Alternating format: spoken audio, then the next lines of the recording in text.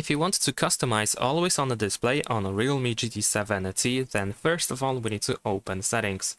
Over here in the settings we're gonna go to wallpapers and style. And then here we have always on display. Now in this place, as you can see, if you scroll down, we have some customization options. We can find different options that we can use in order to show these Bitmojis, canvas, and so on and so forth in AOD. We can also find some other options here below, like this insight, for example. We need to turn on AOD first in order to be able to use it, and then we can press apply in the bottom right corner. In some other cases, you have different options. So for example, if I choose like custom patterns, first I can draw something, then I can change colors, and so on and so forth. And then we can press down in the top right corner, of course, and then apply again. So that's pretty much it. Remember that we also have the display settings in this section here, so you can check that out, and we can also switch between the seamless and classic modes.